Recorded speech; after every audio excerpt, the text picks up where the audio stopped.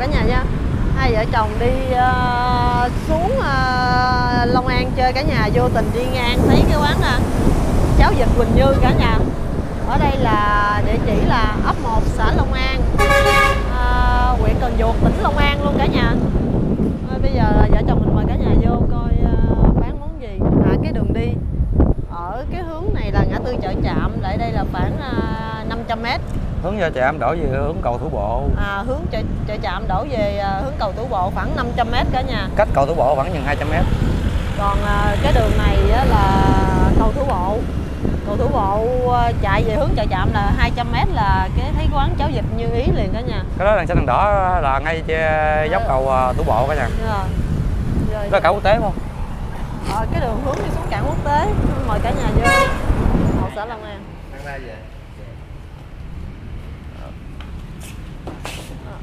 Cái số nhà ở đây nãy quên đọc cả nhà, 169 ấp 1 xã Long An, huyện Cần Giuộc, tỉnh Long An. Xã gì? Xã Long An. Long An đó, Long An. Long.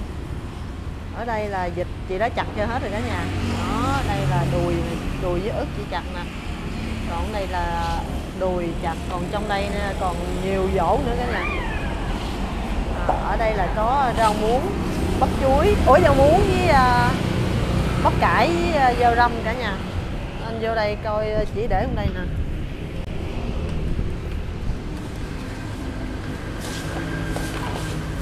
Ở đây là vịt nguyên con, chị luộc rồi hả chị? Luộc rồi mà chưa có chất lên đó cả nhà. Đây, quá trời luôn.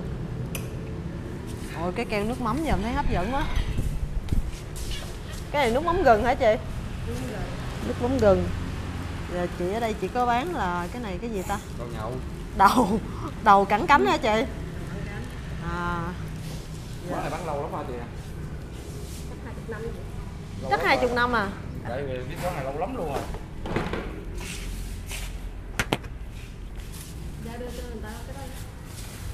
Mình bán bao nhiêu một phần chị ha? 35.000. 35.000 là một tô hả chị? Còn mình ăn dĩa rồi là bán bao nhiêu? Hai người ăn là bao nhiêu? 2.070. 2.070 với 2 tô cháo luôn hả chị? 2 tô cháo luôn, nếu mà ta kêu thêm này có người thêm. Nha. Kìa anh có phu câu nữa kìa anh. Trời luôn. Ủa chị, cái quán mình mở mấy giờ chị? Từ 2 giờ chiều tới 12 giờ đêm. 2 giờ chiều tới 12 giờ đêm. 12 giờ đêm.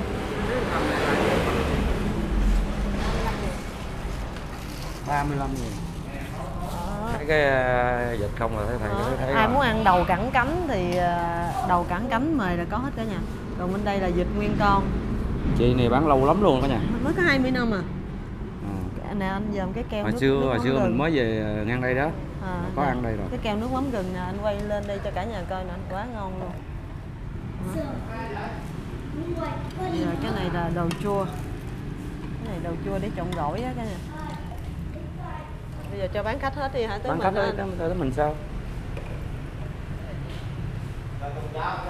Một ngày mình mấy nồi vậy anh? Nè, có thấy 4 nồi đó. Ôi cãi đi, cãi cho anh. Qua đây coi chỉ vớt cái gì nữa nè cả nhà. Ôi một ổ vậy luôn á. Ồ cả nhà quyết nếp. Em không ăn cái vịt, em lấy nguyên miếng nếp ăn được không? Được luôn không? Quyết nếp là mình ăn luộc á hả chị? Dạ. Bây giờ mình ăn cái gì anh? Đầy đủ thập cẩm đi ha. Đầy đủ đi. Quá nhiều rồi, cái này là đầu cẳng cánh nè, mấy anh nhậu là thích lắm nè.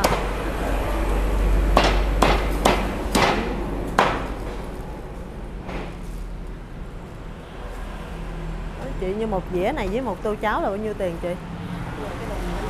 Hả? 50. Em đi ngang em thấy chỗ này bán lâu lắm rồi. Giờ chị cho em một tô thập cẩm đi. Ủa quên á, một dĩa thập cẩm đi với cho anh. Cháo ăn tô. Cho anh một cái phu câu nữa. Phu câu trẻ không hay để nguyên? Trẻ.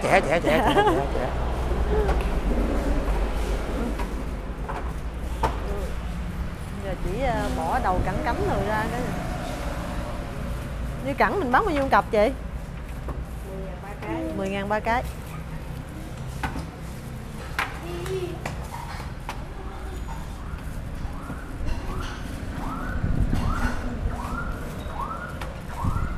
Rồi phân loại ra đó. Cho em một dĩa 100.000 đi ha, đầy đủ ha, được không? Rồi với một cái phô câu luôn. Con trẻ không? Dạ trẻ đôi. Nhưng mình bán một gốc tư vậy là bao nhiêu tiền chị hả?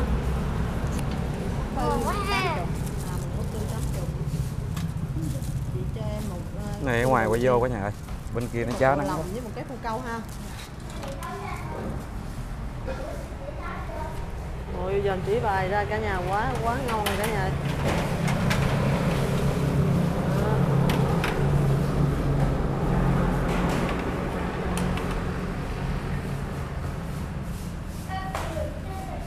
Cái gì rồi?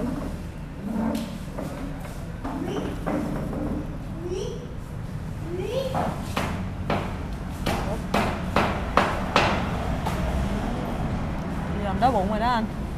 Đói luôn với dòm gì nữa. Dòm chỉ chặt quá đói rồi. Hay làm cho người ta cho mình vậy? Làm cho mình á. Cho mình đó hả? À.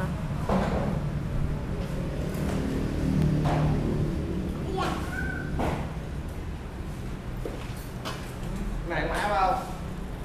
Đâu? Người ta kêu không chặt á.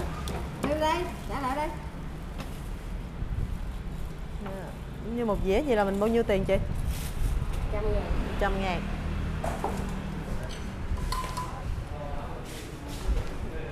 Dòm đang thoáng mát quá anh. Ngoài này nó sáng, trong khi tối lắm. Quán cháo vịt này là mấy chục năm rồi đó cả nhà. 20 năm rồi, trên 20 năm rồi.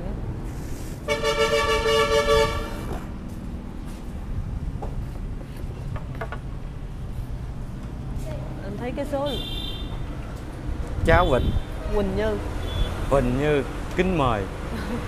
Nó nằm trên quốc lộ luôn cả nhà. Đây. Đó, đi thẳng hướng đó là về cảng quốc tế đó cả nhà. Đèn xanh đèn đỏ ở trên đó là nhảo từ ngay cầu chân cầu thủ bộ. cái số lượng vịt chỉ bán là nhiều quá anh. Em nhiều quá, quá trời luôn. Chưa đem ra hết nữa đó. Mà 2 giờ chiều chỉ bán tới 12 giờ đêm. Cháo vịt nè, 16 năm về trước mình có ăn một lần lúc nhà xong. Phải không? Em không nhớ luôn nữa. Ăn với ăn nải rồi đó, 16 năm về trước. Phải không? Ừ.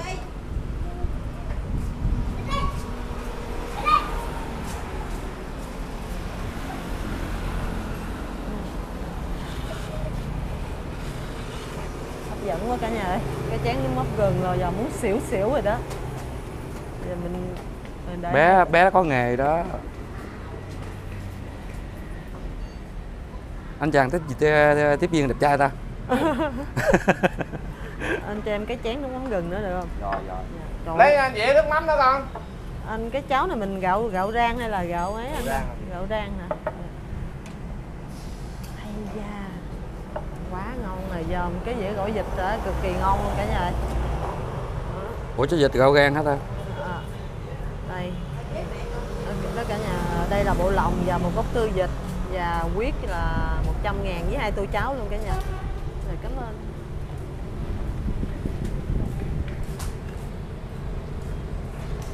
Giờ 2 tô cháo giờ em thấy hấp dẫn không? 2 tô cháo này phần này là nhiêu? Hết phần này là 100.000 á. Bao nhiêu là phần 50.000? Cái đùi cũng 50.000. Cái đùi là 80.000. Cái đùi bộ lòng với huyết với 2 tô cháo là 100.000. Giờ em thấy hấp dẫn quá, giờ đói bụng quá cả nhà. Giờ ăn không? Ăn, anh dựng máy đi vô ăn anh ơi. Vợ chồng mình mời cả nhà ăn gỏi vịt cả nhà ơi. Vợ chồng mình mời cả nhà ăn cháo gỏi vịt cả nhà, quá hấp dẫn luôn. Mình thấy là đã ghiền rồi đó cả nhà ơi. Đi đâu là mình thấy cái này là mình khoái rồi. Đó. Nhưng mà ăn cháo vịt bị nắng chói thẳng vô mặt luôn cả nhà. Mặt bây giờ nếu mà vô nắng với nó chiếu ra thành màu cam. Cái dĩa nước mắm gừng quá ngon luôn cả nhà. Quá hấp dẫn. Em thấy cháo lại ngon quá trời luôn á. Ổi cháo ngon cả nhà. Rất nhiều, ăn thoải mái. Gỏi vịt này là ngon lắm đó nha, đó là thật sự luôn.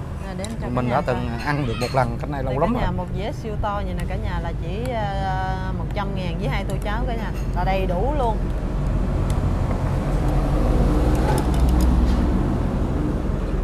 Ồ, cái chén nước mắm thì ngon không? Nè. Trời trời, em cho cả nhà coi cái chén nước mắm anh. Thôi, đưa lên coi đi, tôi cầm đổ à. Quá hấp dẫn luôn. Chén nước mắm quá trời hấp dẫn luôn. Đổ. Không có đổ đâu. Đổ của tôi là nghĩ ăn luôn á. Ngon quá. À.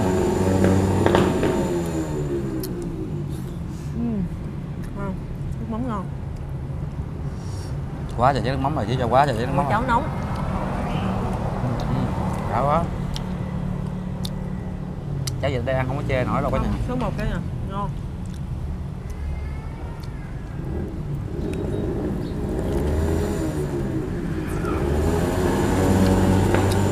Chút nữa mình mua đem về ha, anh thấy ngon quá anh. Ừ. Rồi cả nhà cái đùi vịt nha. Này cầm tay luôn à.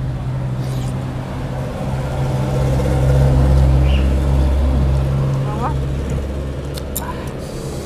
Nào móng tay không được đâu.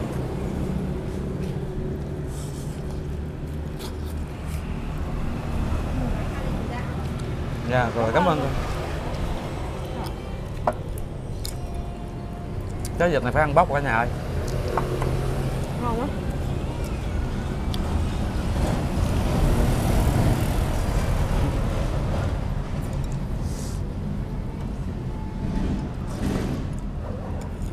Cháo ngon quá. Ủa cháo vịt mà lại gạo gan ha? Đúng rồi, tùy theo người nấu rồi. Thường cháo lòng gạo gan mới đúng chứ. Gỏi. Đây là gỏi rau muống. Tương gỏi Thái chứ.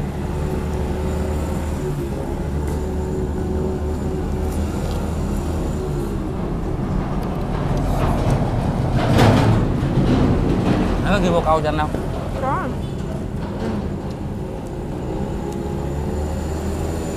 Ủa nãy có cua câu mà đâu rồi? Không có à? Có. Không. Trốn đó. Không có thằng trên rồi, ra làm dưới mà. Bữa nãy em có kêu mà chắc chỉ quên á. Ôi, ớt nhiều chứ cho mình củ nước mắm ăn đã luôn cả nhà ơi. Ngon quá. Ngon không? Quá phê.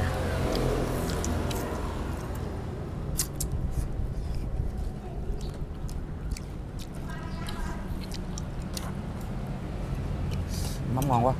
Cái vịt này không chê nổi cả nhà ơi, ngon lắm cả nhà ơi. Không chê đâu được.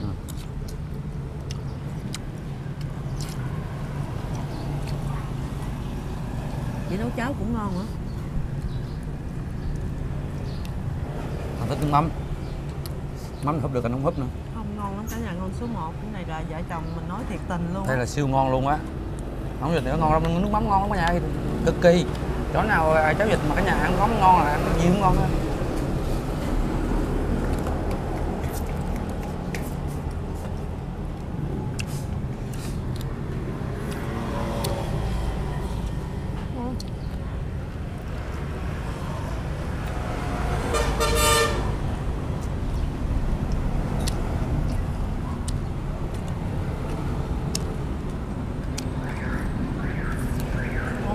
Cháo em vừa ăn ngon quá. Đây là quýt vịt. Sao thích ăn em thích ăn huyết ta? Một câu gặp ra. Không. Ăn bãi kế một câu. Ngon quá. Mắm húp được cũng húp nữa. Thịt ngọt. Ngọt. Dùng quê mà. Anh nghĩ nè, trên 50% là người ta vịt thả ruộng. Thả lòng. Khi bằng vịt chạy đồng á. Anh này kêu bằng ruộng mà.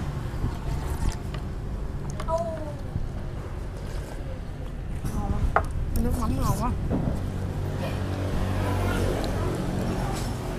Mắm đúng ngon luôn. Giờ nó kéo tủ ra rồi chồng. Nãy mình đợi là chưa. Nước huyết ngon quá. Mình đợi người ta chưa dọn ra bán mình trước luôn á nha. Ý, bán cho hai người kia đợi trước. Hai người kia mua về nhậu á. Hai người kia mua về đợi trước mình á. Mua đầu cẳng cánh á. Ngon á.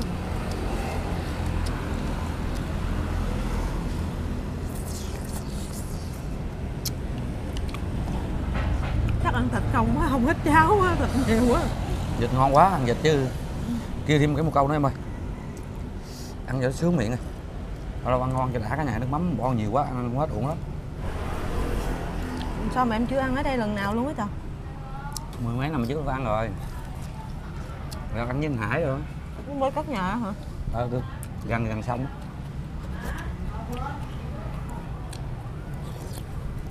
Rồi anh gan rồi, anh phải ăn gan á anh.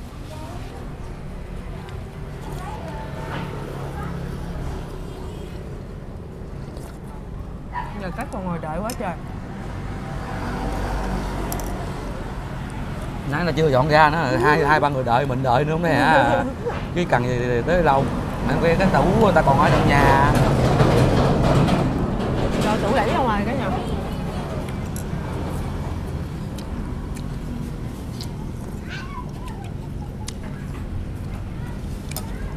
Dạ, cảm ơn. Ôi chị chủ đẹp quá mà nãy bịt khẩu trang kính mít đâu thấy đâu. Không thấy. Trời, mấy cái luôn anh ơi. Hai cái luôn. Không chặt quá. Bóc luôn nha.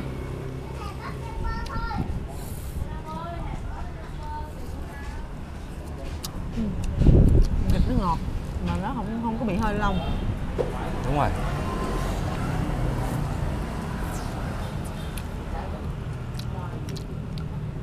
Cái này là hai vợ chồng vỉa hè nói thiệt tình luôn cả nhà là ngon, ngon thiệt tình. Đó là siêu ngon luôn á. Hôm nay vợ chồng về con đi về đây mấy lần rồi mà quên tiệm vịt này.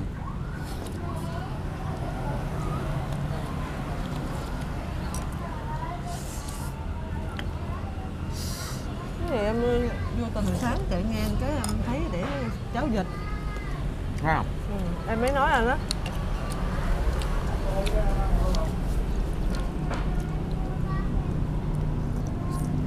Ngon, chị này nấu cháo ngon quá. Cháo nó kẹo lên mà nó đậm đà quá ha anh. Ha. Ủa mình ăn hai cái muỗng chứ vậy? Đậm đà siêu ngon ha. Nói chung là bán vừa ăn lắm mày ơi, vừa miệng lắm. Đặc biệt ớt hơi cay. Từ hồi bữa tới giờ á mình mới ăn cái cháo lòng này là ngon tuyệt vời luôn cả nhà.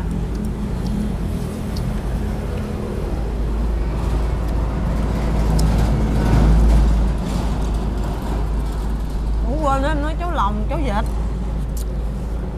Cũng là cháo lòng mà. Cháo vịt. Ăn cháo vịt no ấm lòng.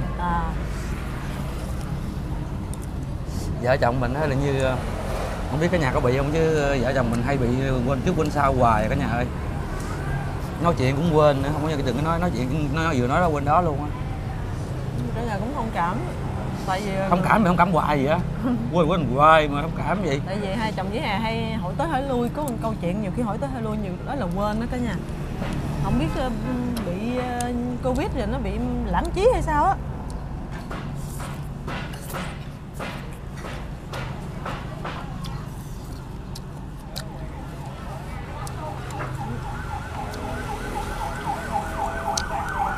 Cháo vịt Quỳnh Như hả anh? Cháo vịt Quỳnh Như.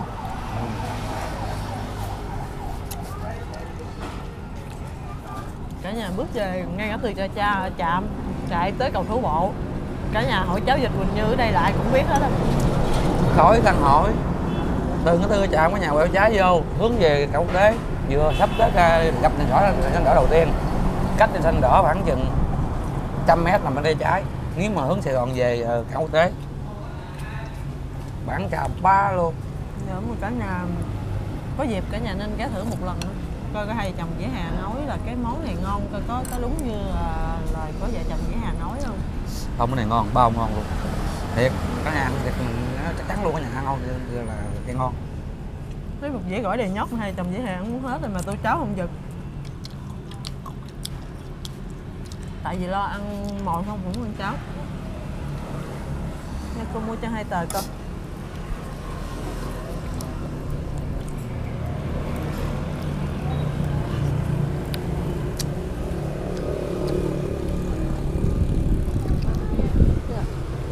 Hai tờ con thôi.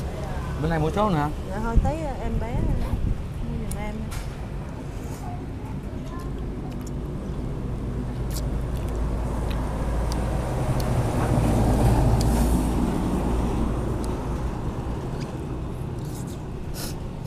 Ăn xong rồi đua lên Sài Gòn em ơi.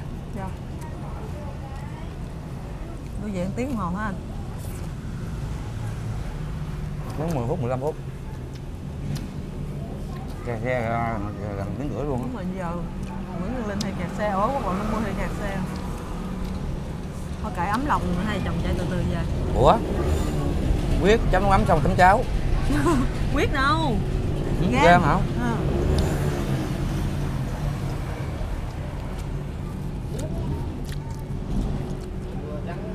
Hai chồng bút sạch gỏi luôn. Ngon quá cả nhà ơi.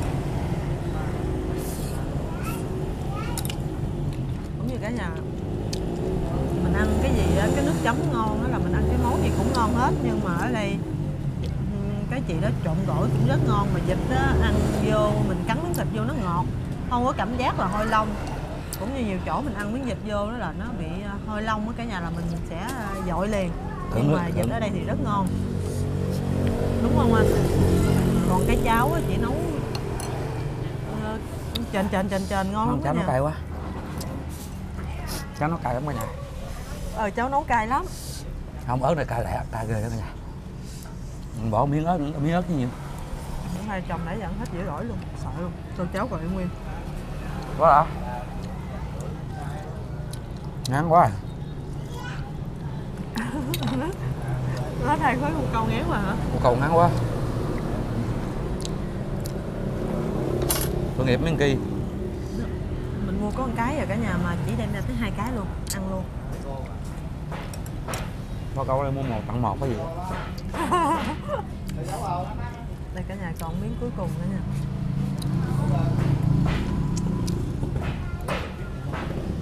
Để mua câu ăn, câu ăn cái 1 ngán quá cả nhà ơi. Đang ngon lành luôn á.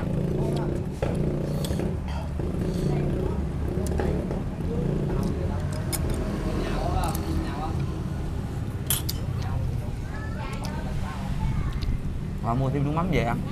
Nước mắm chỉ đồng Ngủ từ bá luôn ngon. không bán đâu.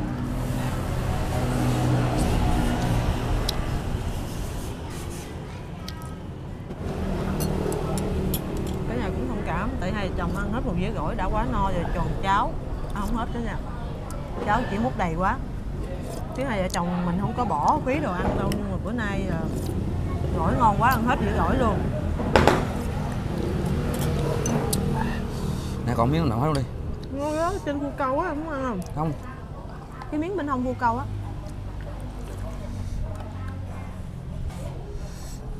Mắm ngon quá. Nhưng mà cháo chị nấu rất ngon. Quá ngon. Giờ khách ngồi nè cả nhà, không biết cả nhà thấy không, nhiều lắm. Quá trời luôn á, tại vì mình ngồi ở cái góc được mình quay ở cả nhà, mình không có ngồi bàn giữa cả nhà. Khoan để em lại kêu chị bán, anh ngồi nói chuyện cả nhà đi. Cái nhà có dịp á thì đi về Cần Giuộc, nó hướng về Tân Tập á, hướng về Tân Tập Cầu Quốc Tế á, là từ thành phố mình về hướng xuống Gò Công Bằng Đức á, vừa tới ngay từ cái trạm cái nhà quẹo trái là hướng về quốc tế, sẽ thẳng một mạch luôn.